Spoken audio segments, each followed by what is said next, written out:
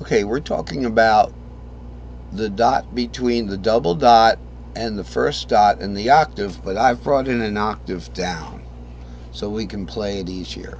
We get a C-shaped C. We're going to be in the key of G. We're going to use it as an entry point for the key of G. And yes, you can use the open string as an entry point for the key of G. But I'm just using G here as an example. So we got a G-shaped G. Okay, and then we have a C-shaped C. And then we have a D-shaped D. So we're going to start on the second with D. Sorry, like that, okay? So that's our G, C, D thing. Right there. We've got them all three between the double dot and the first dot. Now I'll just repeat myself. You could probably do the G from here, from the fret nut to the first dot too, but C certainly owns this part, because you can play the diatonic here. You can't play the diatonic. This is a good point. You can't play the diatonic up here in this box strictly. Where's my box drawer? Right there. You have to get this F sharp. That's your diatonic. Okay, so it behooves you to use this as your entry point for G, because then you can get the F sharp there. Okay, that's very important. Yeah, if you're doing pentatonic, it'll work, but if you're doing diatonic scales, you're going to want that F sharp there. So this is why it's better to do it up on the octave, because then you have your lone wolf 7. Alright, so last but not least, we have from the high G to the A dot, we have a repeat entry point for the key of C. But now remember, this C doesn't own this part anymore, particularly because this is our entry point for the key of G, right? So we can enter from the key of C in the A shape right there. Here's our tripentatonic banner: A shaped C, D shaped F, E shaped G. A shaped C is A, going up to A shaped C right there. A shape. I'm doing a C shaped C. A shaped C is G, C, E, right there, A shaped C. D shaped F is C, F, A.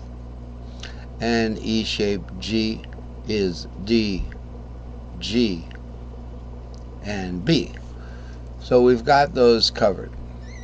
I just want to have a little word about these two diagrams here. So we've covered the whole fret nut dot. We have our entry points for the all five keys. Isn't that wonderful? You can do that. Just remember the intervals. You got from E to G, that's the entry point for C. You got from G to A, you have another entry point for C, okay, as the A shape, because G is the fifth of A. Okay, then you have from A to B, you have the entry point for D, and then from B to C sharp, you have your entry point for E in the A shape, all three in the A shape, and then from C sharp to E, okay, we have our entry point for the key of A, and then from E to G, we have our entry point for the key of G, and then from G to A, again, we have a repeat entry point way up there for the key of C. Now I want to talk about these two diagrams here. What defines a key? Now, this is very interesting. I guess we'll just have to talk about it at where they're at, where it's at. So bottom string is key defining pattern. So this is a pattern stack Okay, one thing that's going to complicate this is we start with the S2L and the S3L. This is a Dorian 2, 3, 4, 5, 6, 7 root 2. This is an S2L. This is like the bottom part of a pentatonic C. So it'd be 3, 4, 5, 6, 7 root. In the open position, the C would be, the E would be the 3. It looks like a backwards Z, doesn't it? So you just build these on one on top of the other. S2L, S3L on top of that, S2L on top of that, and you get this pattern stack. An S2L with an S3L on top of it, on top of that an S2L, on top of that an S3L. Why have I got 1, 2, 3, 4, 5, 6, 7, 8, 9, 10 strings? We don't have 10 strings. Because you're going to start on any one of these. If you start on the 3, 4, 5, and go to the next 3, 4, 5 up, you're defining the key of C. If you start on the 6, 7 root and go up to the next 6, 7 root, that gives you the key of G. So this would be the key of G right here. So this would be your guitar right there, right?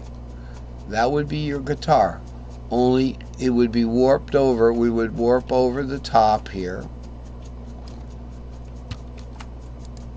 Okay, the top would warp over, and guess what? Guess what we got? That's where it would be. We want to make it straight now. Oh, it locked in, but that's pretty much where it is. This is our key of G right here, where E would be, the low E would be the sixth of the key of G. There's our lone wolf 7 that we cannot access. Okay, so that is how we make the keys. Alright, so let's go back to what we were talking about. If we start on this pattern on the D, we would go from D to D, from 2, 3, 4 to 2, 3, 4 like that. We would make a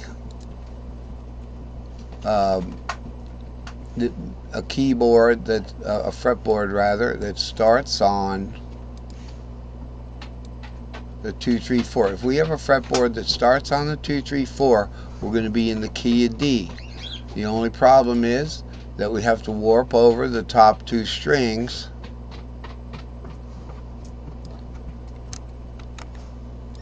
Okay, they're going to warp over for the key of what, D? Yeah. And then we want to straighten out this guy here. I don't want to click it in until I straighten it out. So that would be the key of D right there. As you can see, D goes 2, 3, 4. E would be the second now. 2, 3, 4, 5, 6. You can't access the 7. You can't access the 3, but you can if you're doing it. If you're doing a key of D shape, or you can do it on the octave up. So on a high E, way up here. Okay, this would be 2, 3, 4, 2, 2, 3, 4. Okay, 5, 6. 2, 3, 4, 5, 6, 7, root 2. 3, 4, 5. Warp up 6, 7, root 2, 3, 4. Alright, it's kind of difficult. Anyway, that's how we build the key of D like that. And the same thing holds for the other keys. So you go from A string, which is the 5, 6 string pattern. So here it is. Here's the A string pattern, the 5, 6. I've got the letters on each side suggestive of bookend isolation for string pattern fifths.